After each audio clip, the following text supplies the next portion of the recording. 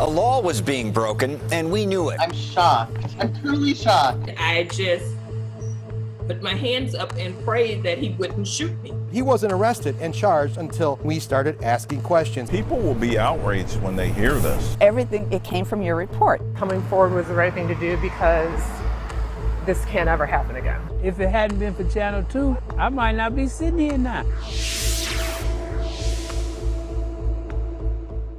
As we close out 2021, another challenging year on top of what seemed like an impossible year, we want to reflect on all the changes we here at CBS 2 have been a part of. Thanks for joining us. I'm Erica Sargent. And I'm Brad Edwards. The CBS 2 investigators have a reputation of getting results, changing lives, and changing laws through our investigations. This year, there's a lot to report. We first told you about this story in 2020. A law was being broken, and we knew it. But for more than a month, we were met with finger-pointing and pushback all over why the most intimate case details of child sex assault victims were public. We believed we shouldn't have had access to that information, and we were right. Finally, this year, some accountability. In your tenure, would you say this is your most significant achievement? I would say yes. That achievement, these two state statutes, laws that protect the identities of sexual assault victims, firsts of their kind in the country. These victims have been victims, they've been traumatized by this, and I think it's important that we protect that identity. But these laws first began as a CBS 2 investigation. While researching a different topic, excuse me, at the public kiosk at the Daily Center, okay, I'm ready to print. We were able to get unfettered access. Hi, I'm just looking to print out documents from the computers. To child sex assault files. Thank you. And print them. Little kids' dates of birth, addresses, dastardly details. Our findings? Appalled. I'm shocked. I'm truly shocked. I mean, people will be outraged when they hear this. They were. So was the new clerk. It's my #1 priority here when I first got here. Congratulations. Thank you. In late 2020, Clerk Iris Martinez took over one of the largest county circuit court systems in the country. We're pulling up the case. In charge of logistics, hardware, software, paperwork, decades of court case files. Our findings, we had no business finding. There was already a 1986 law on the books preventing such access to children's files, but it was vague and ignored. Outgoing Clerk Dorothy Brown not only denied responsibility, but she only began concealing the documents when State's Attorney Kim Foxx threatened to sue her. And we found out the problem was exponentially worse. Thank you so much. Take care. A law was being broken, and we knew it. After viewing our stories, They did not fix it. and launching her own internal inquiry, Clerk Martinez teamed up with a trio of legislators, formulated, passed, and got the new laws signed. Stronger legislation for children and a new law for adult victims. Those laws will take effect on the 1st of the new year, and it will take many more months for Cook County to conceal the remaining 70,000 adult cases. The new laws say any outside parties wanting access will have to request it from a judge, who will then decide whether to temporarily unseal the file. There are also new safeguards in place for anyone requesting copies of records like these to prevent them from ending up in the wrong hands. We'll follow up to make sure all the counties are doing their due diligence. A 10-year-old girl sexually abused by multiple men. Those men, known to police, remain free until the CBS 2 investigators got involved. Our Dave Savini revealed how the system failed to protect her despite years of warnings and calls for help. She should be playing with dolls right now. She should be going to birthday parties right now.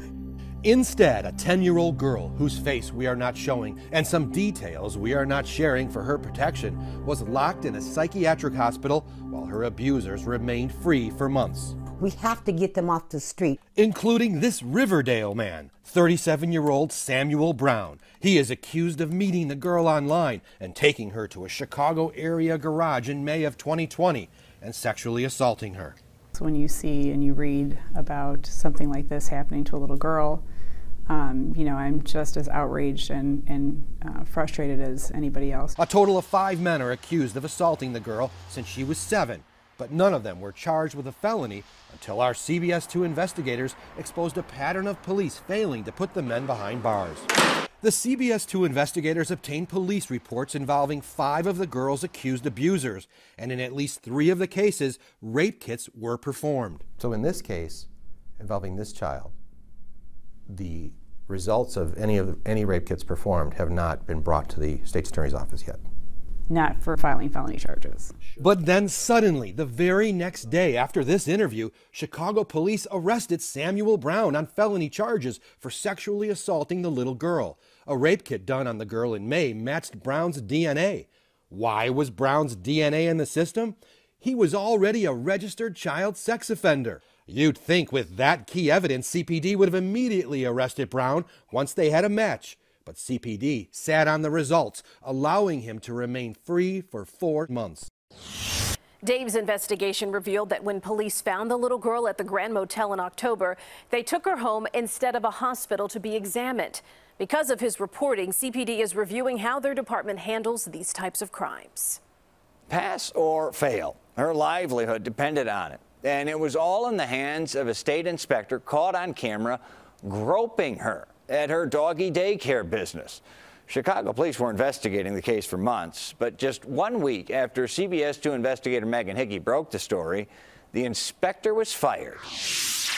Leah Bindig started her doggy daycare boarding and grooming business all by herself in 2016 with a giant loan, a graveyard shift as a Lyft driver to make ends meet, and a vision. I love the fact that when we make a dog happy, that makes the owner happy. Good job, Lex. Good girl. Now she has 3 locations and counting, including this one in Bucktown. Because she provides overnight boarding, she's required to have an annual inspection by the Illinois Department of Agriculture.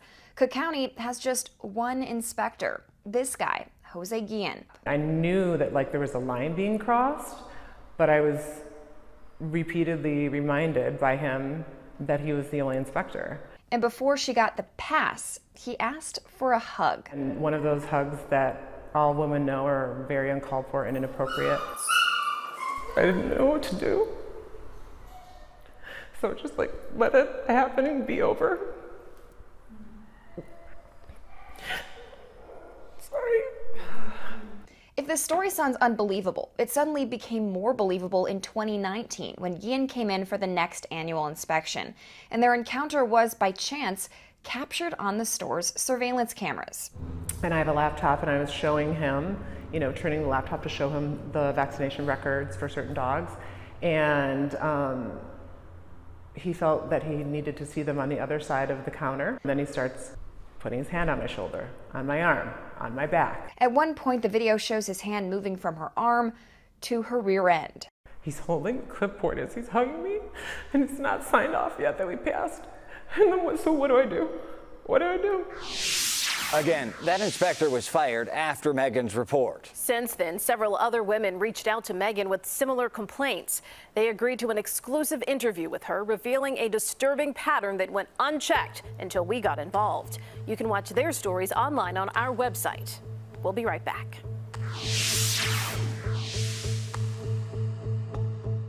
For 3 days only at Ashley Home Stores, home for the holiday sales event. Save 20% off your entire purchase or get 0% interest financing for 36 months with no minimum purchase and no money down. Friday through Sunday only at Ashley Home Store. Spruce up your home with appliance and storage upgrades at Menards. Check out the largest in-stock selection of appliances from top brands like Whirlpool, Amana, KitchenAid, Maytag, and Criterion for energy-saving upgrades. Whether it's extra storage or elevating your living space, Dakota's great selection of square-edge shelving offers beautiful storage solutions. Save big money on storage and appliance upgrades at Menards. Give the perfect gift this season with a Menards gift card today. First psoriasis, then psoriatic arthritis. Even walking was tough. I had to do something. I started Cosentix. Cosentix can help you move, look, and feel better by treating the multiple symptoms of psoriatic arthritis. Don't use if you're allergic to Cosentix. Before starting, get checked for tuberculosis. An increased risk of infections, some serious, and the lowered ability to fight them may occur. Tell your doctor about an infection or symptoms, or if you've had a vaccine or plan to. Tell your doctor if your Crohn's disease symptoms develop or worsen. Serious allergic reactions may occur. Watch me. Ask your rheumatologist about Cosentix.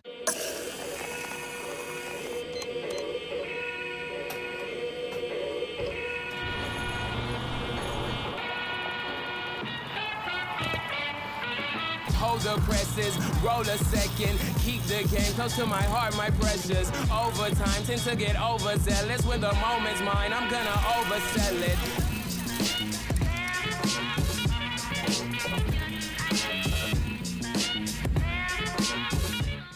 Ashley Home Store's Home for the Holidays mattress inventory blowout is going on now. Save up to 50% off clearance mattresses and adjustable bases in stock and ready to take home today. These holiday savings won't last long. Only at Ashley Home Store. Welcome back. You're watching the CBS 2 investigators get results. There's a box for Black, for white, Native American, Asian, and Latino. But for Arab Americans, no box. That issue at the center of a CBS 2 investigation in May, revealing how city, county, and state agencies were failing Arab Americans. And as the life-saving vaccine was rolling out, that lack of official data made it difficult for community groups to get proper funding and convince Arab Americans to get their shots. But CBS 2's Dorothy Tucker set out on a mission to change that. Spoiler alert, she did.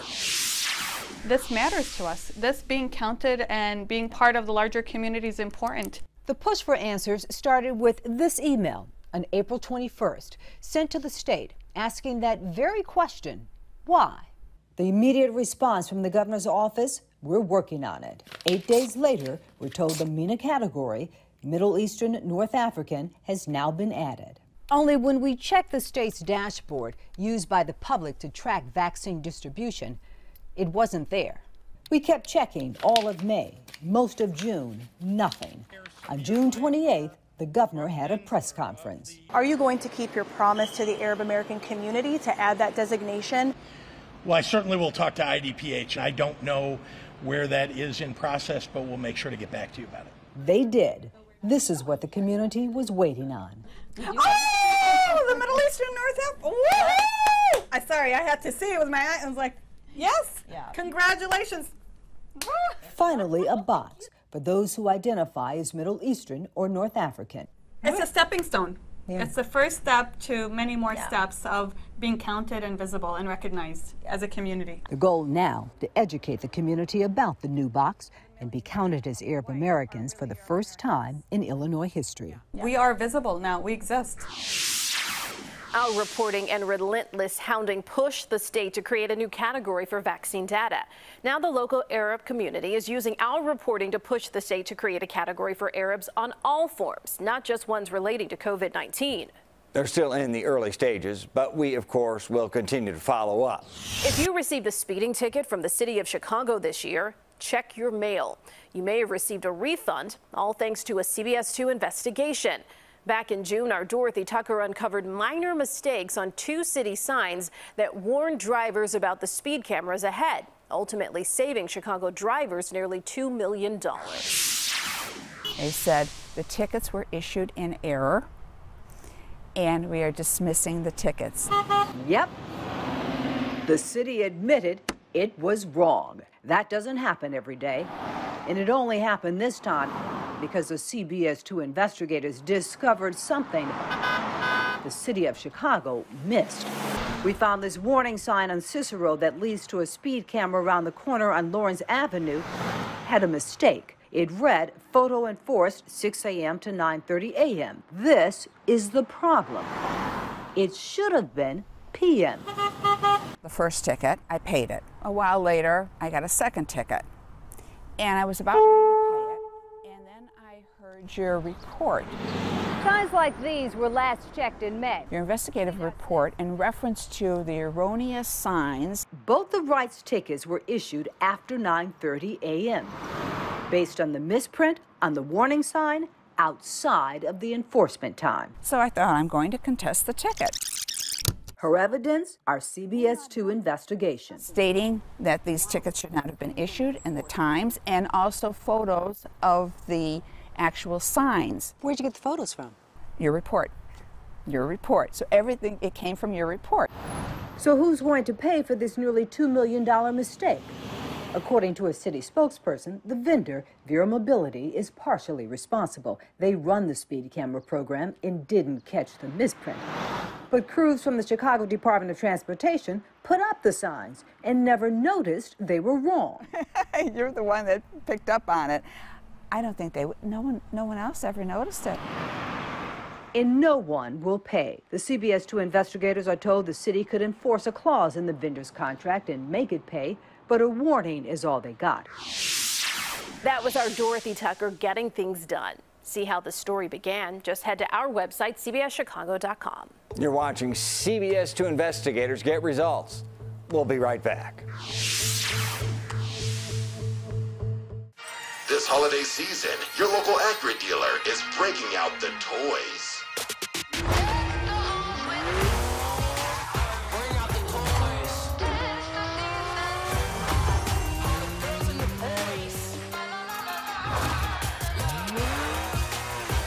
The Acura Season of Performance. Tracks sold separately. Visit your Chicagoland and Northwest Indiana Acura dealer for attractive offers on the TLX. To be a thriver with metastatic breast cancer means asking for what we want and need, and we need more time. So we want Kisqali. Women are living longer than ever before with Kisqali when taken with an aromatase inhibitor or fulvestrant in postmenopausal women with HR-positive, HER2-negative metastatic breast cancer. Kisqali is a pill that's significantly more effective at delaying disease progression versus an aromatase inhibitor or fulvestrant alone. Kisqali can cause lung problems or an abnormal heartbeat, which can lead to death. It can cause serious skin reactions, liver problems, and low white blood cell counts that may result in severe infections. Tell your doctor right away if you have new or worsening symptoms, including breathing problems, cough, chest pain, a change in your heartbeat, dizziness, yellowing of the skin or eyes, dark urine, tiredness, loss of appetite, abdomen pain, bleeding, bruising, fever, chills, or other symptoms of an infection, a severe or worsening rash, are or plan to become pregnant or breastfeeding. Avoid grapefruit during treatment. Ask your doctor about living longer with Kisqali. I have something for you.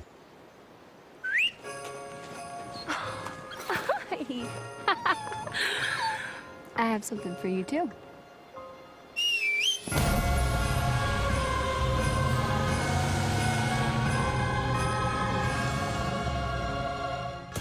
Step up to GMC with 0% financing on these GMC models. We are professional grade GMC. Welcome back. Now to a CBS 2 investigation that's gotten national attention. We believed her and told her story before we saw the video. The city even tried to get a federal judge to shut us down, but we bulldogged it through. And we're glad we did. We reported on Anjanette Young's bad raid last year. And Miss Young's case is emblematic of the pattern we've exposed time and time again.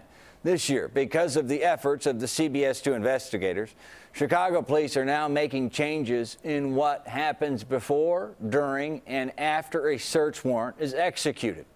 Here's our Dave Savini.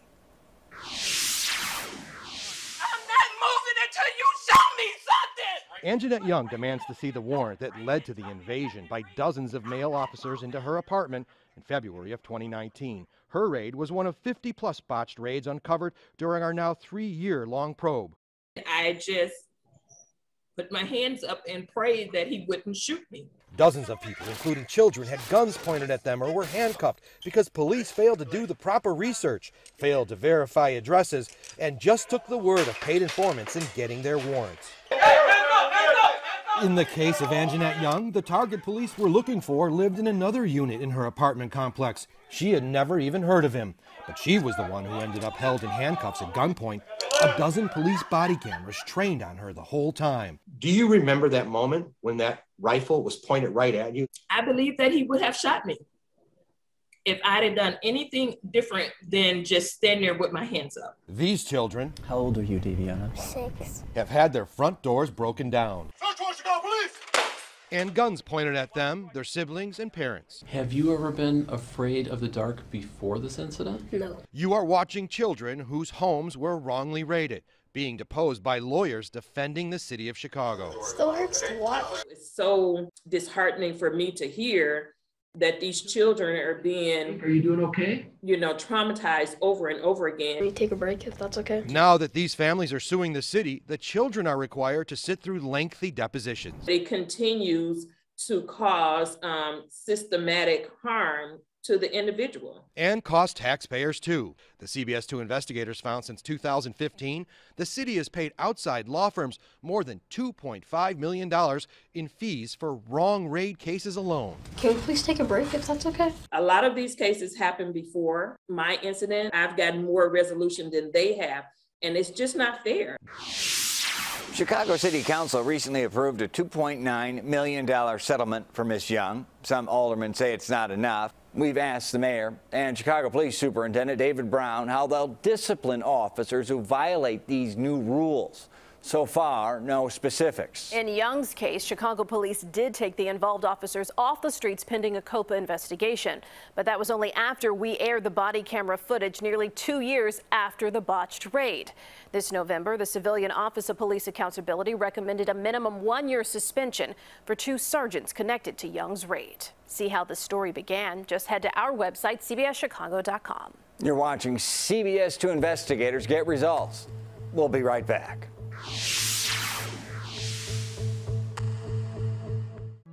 Feta, taste of Europe, authentic Greek cheese. You've been on the edge of your seat. Monsters of the Midway are in absolute force. You've held your breath through the final seconds. 23 puts it up. He sends it deep to left. You've been there for the thrill of victory. Chicago recovers. The drought is over. Chicago's won it all. And we'll be with you for that next magic moment. You can bet on it. Bet Rivers, Chicago's hometown sportsbook. People were afraid I was contagious. I felt gross. It was kind of a shock after I started Cosentyx. 4 years clear. Real people with psoriasis look and feel better with Cosentyx. Don't use if you're allergic to Cosentyx. Before starting, get checked for tuberculosis. An increased risk of infections, some serious, and the lowered ability to fight them may occur. Tell your doctor about an infection or symptoms, or if you've had a vaccine or plan to. Tell your doctor if your Crohn's disease symptoms develop or worsen. Serious allergic reactions may occur. Learn more at Cosentyx.com. Sponsored by Jewel Osco. Fresh to your family.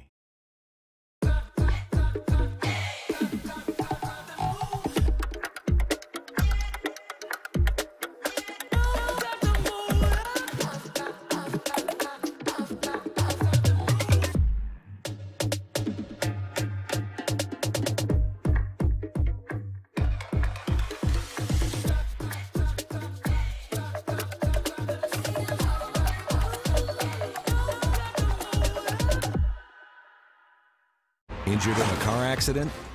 Larry wins. This holiday season at Burlington, will you be surprised by the gifts or the deals? So many gifts for everyone. So many ways to save. You'll love the gifts. You'll love the deals. You'll love Burlington. Getting hosed again. Our exclusive series now going on 3 years and counting. It's our investigation into the city's broken water billing system and why the city hasn't done anything to fix it. One of our main protagonists, Vietnam vet and cabbie Rodney Andrews. We've fixed his problems. He got hosed. Then out of the blue, he just got bulldozed. So this is your garage? Yes, it is. What's left of it? Rodney Andrews is singing another Somebody Done Somebody Wrong song again. You think someone's out to get you? If you were looking at right and wrong, they're all wrong. Wrong. By the city again. Cliff Notes. So we're just trying to get this guy back in. You know him? We went up to the Department of Finance. They sent us down here from the news. If it hadn't been for Channel 2, I might not be sitting here now. The CBS 2 investigators. How you doing? Good. I'm Brad from Channel 2. We're here to pay this man's water bill. Advocated for Mr. Andrews since 2019. Boy, it's just a runaround. We got his bad water bill. Slash. Then. Oh, there it goes. There it goes. We got his water back. It's alive. We got water. Then you. How you doing, sir? Our CBS 2 viewers. Got appliances for you? Got appliances for me? Yes, sir. We're gonna set you up with a brand new kitchen. Pitched in and fixed his house. WBBM News Time 108. All Mr. Andrews ever did is what he was asked, including Vietnam. 1st Infantry Division. From the bush to the bureaucracy. What was the harder fight, Vietnam or this fight with the city? The fight with the city. Right. And now this. And my next door neighbor tells me they took your garage. I see you all the time on the news. All right, you're the neighbor, right? Yes. You won't be able to see this on the air. Bet we will. They talk the but they don't do the walk. In August, the garage got a complaint. It sustained spring storm damage. Mr. Andrews said he'd fix it at an administrative hearing. City said okay. I'm thinking everything's all right. He planned in part to fix it, the wall, with these bricks. The bricks were valuable, but they took the bricks. They took the bricks. We knew something was off with the demo because we've actually seen it before. In all the cases where we've saved all those people all that money in bad billing, ring it.